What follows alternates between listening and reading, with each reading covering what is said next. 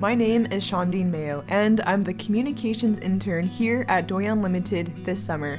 There has been a lot of activity in the Doyon Limited Lands and Natural Resources Department, and we wanted to share a brief update on some of these activities. With me today is Jamie Marunde, who will highlight 3 activities that the Lands Department has been recently working on. The fire season this summer has made headlines. Can you tell me more about that? Yes, thank you, Shondiin.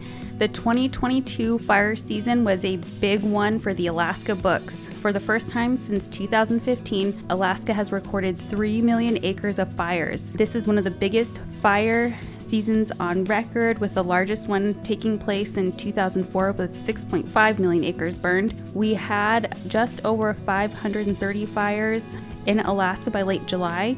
In the interior region, our Doyon region saw a lot of fires, but we had fairly limited impact to our Doyon lands. Most acreage burned was in the southern part of Alaska, including in Bristol Bay. And can you provide an update on the Ambler Access project and how is Doyon involved? Doyon Limited has not taken a position of support or opposition on the Ambler Access project. Doyon Limited provided much input of concern at the start of the environmental impact statement process, and our concerns related to impacts to our ANCSA land, subsistence, and communities. We continue to share those concerns today. Our Doyon Lands and Natural Resources Department is presently participating in the Project Subsistence Advisory Committee, as we feel that this is really important to us as a landowner in our communities. And you can also visit the Doyon Lands webpage to see updates and links to our prior comments. And I recently saw some photos of some Doyon shareholders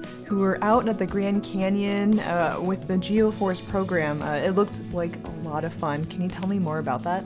Yes, so this is a very exciting program that is partnered with the Lands and Natural Resources Department projects, and we are so excited about it. So this program, Geoforce, is a 4-year program for high school students from the rural interior villages here in Alaska, and it provides them with an opportunity to learn more about geology. They do this through interactive studies, including trips to interesting geologic locations like the Grand Canyon. So Doyon joined this program in 2019. It was actually started several years before that, and we joined it with an initial contribution from Doyon Limited. And then since then, Doyon has signed several agreements on its lands for mineral exploration, and as part of that, a part of those agreements, the companies we partner with make contributions for education and scholarship benefits, and they are presently funding that on our behalf. So these companies contributed over $20,000 in 2022 to support our rural students. And these students come from villages in our region, including Allakaket, Beaver, and Ruby. So you should keep an eye out for upcoming information and pictures in coming Doyon newsletters. Awesome, that sounds like such a great opportunity. And thank you so much for joining us today, Jamie. I really appreciate it. Thank you, Shondiin.